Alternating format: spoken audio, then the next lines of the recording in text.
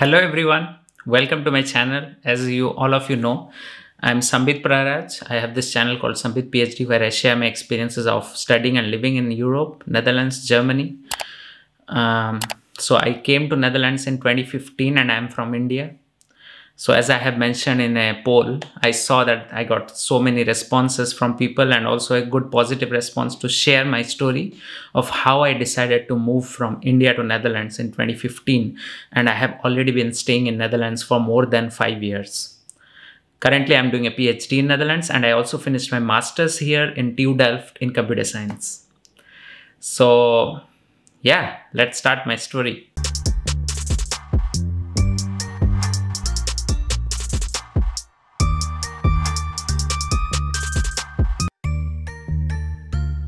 I need to say this is in a very compact manner because otherwise no one will be interested to hear about it. So I will try to touch upon important points that many of you asked in the comments and I also thought will be important to share. And if you find that you need something else, just comment below or ask. I will try to make another part 2 video. So talking about my background, just like everyone, I finished class 10, class 12 in India from my ICSE school. So only 2 things which I found beneficial coming from ICSE is that my computer science background and my English background is really good as compared to someone from a CBSE or a state board. And then just like everyone, we run after IIT, NIT, state boards, and unfortunately, I don't think I should say unfortunately, but I got into a state university for bachelor's in Odisha, which is called VSSUT Bulla, which is Veer Surendra Sai University of Technology Bulla.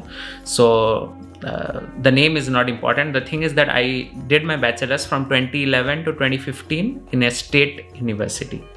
So if you see that on a top level view, if you study in the state university in India, it's kind of like a low tier university as compared to the NITs or the IITs or the triple ITs, or maybe some private university like BITS Pilani or something.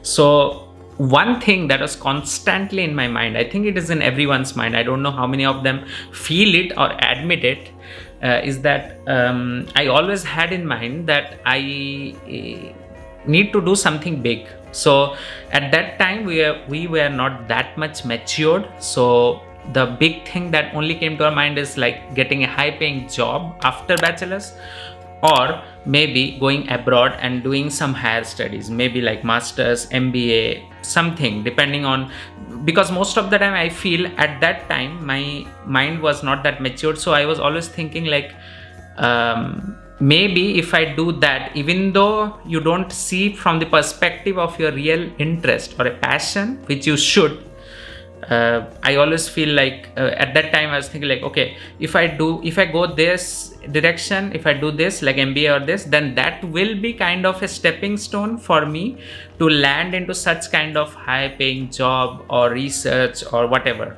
like. So that thought has completely changed now after being exposed to so many things and knowing the world from a different lens. So yeah, so the primary thing was thinking big, something big. And we also have this social comparison, which we always do in India. Also Indian parents do it, which I don't think is okay, is correct. So at this point, I would like to say, like, as I have learned now, you should always compare to yourself, like what you were a few months back or years back, instead of comparing to your fellow peers or someone that you know of. So when you are in a state university, normally getting in a campus placement is not that difficult if your background is English and everything else. But the main problem is if you dream of that big thing, that is the big salary or a big status or something big, then that ideally doesn't happen when you graduate from a state university. Maybe with time you'll get it depending on your potential and everything. So that is one challenge, that is like comparison, thinking something big. And another challenge is getting the opportunities. So even if you go for higher studies in India or go for a job, government job or something like that, then there is this caste quota system, the quota reservation, which I find very difficult for because you have such a high population and then you have a quota system, so it's very difficult to really get good opportunities, which is a big hurdle in your way. I think that was the primary reason that I started to think going abroad, although I was completely unknown. Like, I think it was around the beginning of my second year of bachelor's in the year 2012 when I started to think about all these things, and it was kind of like a plain clean slate for me, like what do you need? And I had many questions but no answers, sadly. At that moment,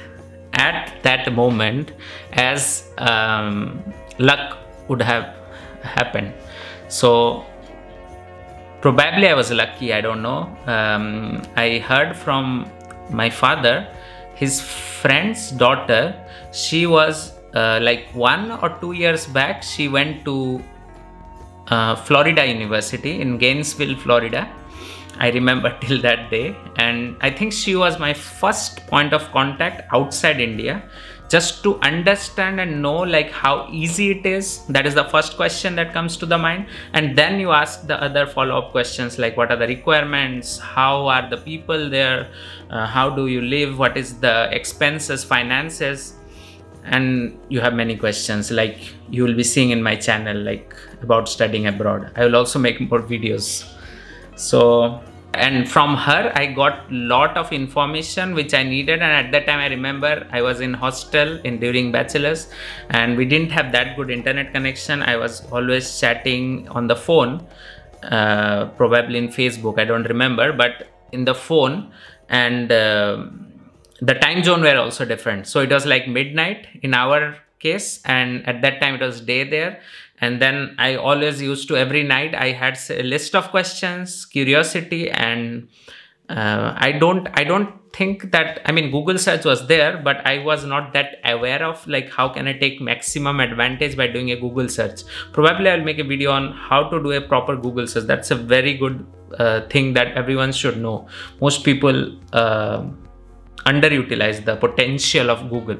So when I made up my mind that I will go abroad by hearing everything from her about the requirements and everything, then I started building my profile, and I heard from some of the seniors, alumni, even though they were not abroad, they suggested me that try to have a internship in some IIT if it matches your field, and if you find a professor, because you get a stipend in IIT, and apart from that you can strengthen your profile, which will be very, very helpful when you apply for masters abroad. And I think till the time I was applying, like I applied in know that for something in fall, like for example for fall 2021 applications, you need to apply 1 year before. So before that you need to have GRE, TOEFL or IELTS and all the admission, like all the cutoff criteria. You need to fulfill all the criteria for admit. So that's the reason, like as I mentioned, during my IIT KGP, IIT Kharagpur internship, at that time I tried to build my LinkedIn profile. I think it was in second year, if I'm not wrong. I mean, the IIT Kharagpur internship was in third year, because after the end of third year I need to apply. And at that time I was already planning. So the thing is that from the second year of your bachelor's, if you are doing a 4-year bachelor's, you should start planning like how you are going to apply for different universities abroad. I also set up my LinkedIn profile, which at that time was not of that relevance, but I thought maybe it will be useful in the future when I was doing internship at IIT Kharagpur.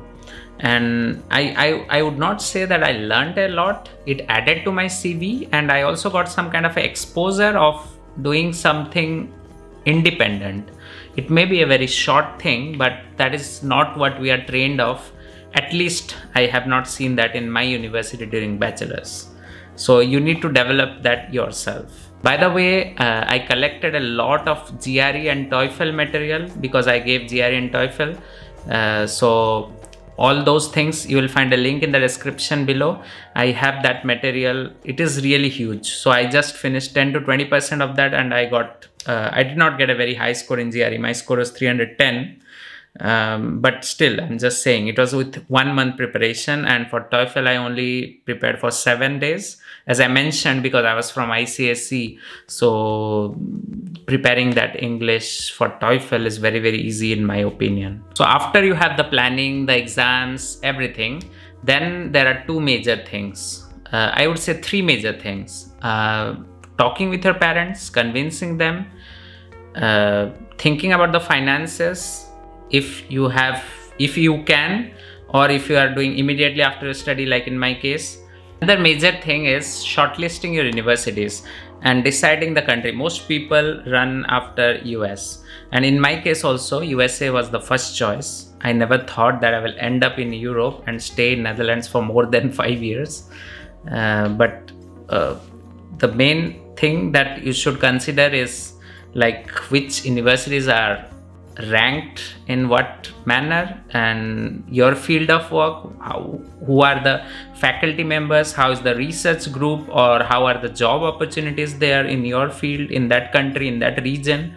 Maybe better talk with some alumni, because in my case I remember like I talked with a few of the alumni. Apart from the Florida one, I also talked with other alumni. So before going to the shortlisting of the universities, let me tell you small in brief like how I convinced my parents. So I told my father about this, and obviously after that only I gave the exams, because I came immediately after my studies. I didn't have any work experience.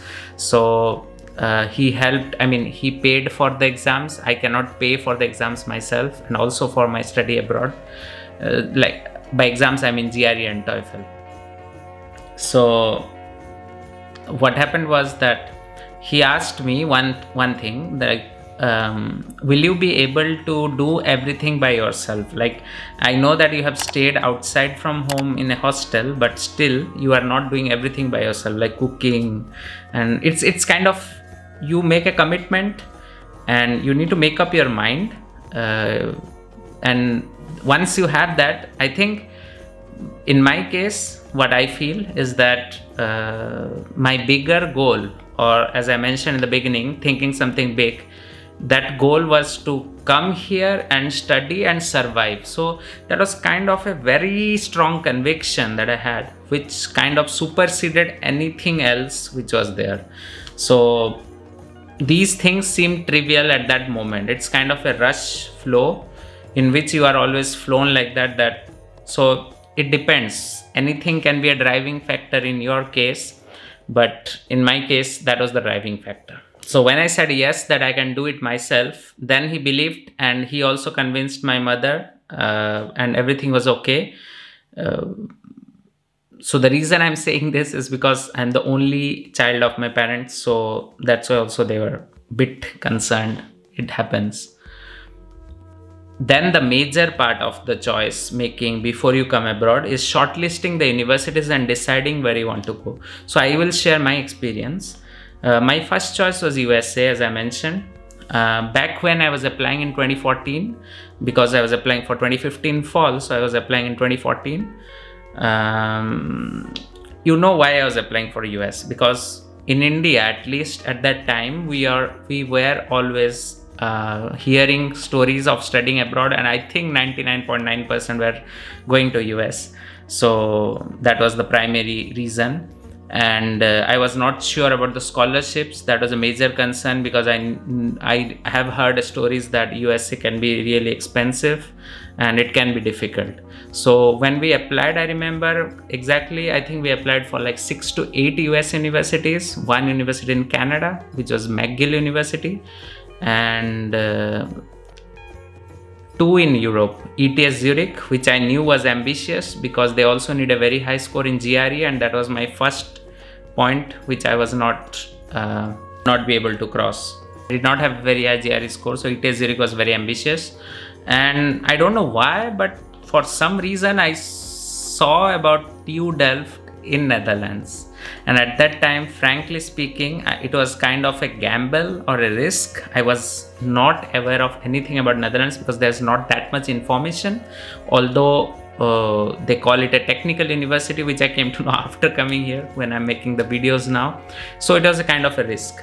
But for US, I made a lot of research. I contacted some alumni, some seniors. Many of the seniors from our university are also in US. Some are like alumni from last 10 years. So it was kind of a very tricky situation where you are not sure whether you go for the place where you have done a lot of research about, like USA, or you should go to Europe. So the main deciding factor in my case was that the finance side of Europe or TU Delft without scholarship at that time was really low. You'll be surprised why, because in 2015, I remember 2014 or 15, the price for something, because of the global oil price, the euro fell to like 66. I remember exactly. So for that 1 year, the tuition fees and the living expenses were really reduced as compared to the last year. Last year, euro was 84, and within such a short time, the euro fell to 66. I don't remember how much was dollars, but when we were converting to rupees, estimated expenses in the US without scholarship and here in TU Delft without scholarship, there was like a 2 times difference. So it was twice the price in USA. That was the main factor. And apart from that, TU Delft was not a bad university. During my time, I remember, I think it was around 50 or between 50 and 100 in terms of the ranking in computer science. And luckily, I had only one senior whom you might have seen a lot of times, called Pi Lenin Mishra. So I asked him, he was my only point of contact, although he was not in computer science, he was in a different field, and I got very positive response. I tried to Google TU Delft, there was not that much information. Only heard something from different professors and some of my father's friends who were also professors. You need to talk to a lot of people. Sometimes, at least at that time, web search was not that powerful at some specific locations or universities to gather information, and at that time talking to people, alumni, helps a lot. So I took the risk, took the plunge, and finally went to TU Delft. So there you go. Now you are seeing me here in front of you, starting the YouTube channel, and I don't know where time takes me. So don't forget to comment below if you want to know something more, so that I know. Maybe I'll make a part 2 of the video if you want to know specific things about my thought process or my journey from India to here. And don't forget to smash the like button. It helps with the algorithm, and it also motivates me to make videos, help you out and help each other. Share this video, share with your friends, subscribe to the channel if you have not subscribed. Till next video, peace from Netherlands. Peace.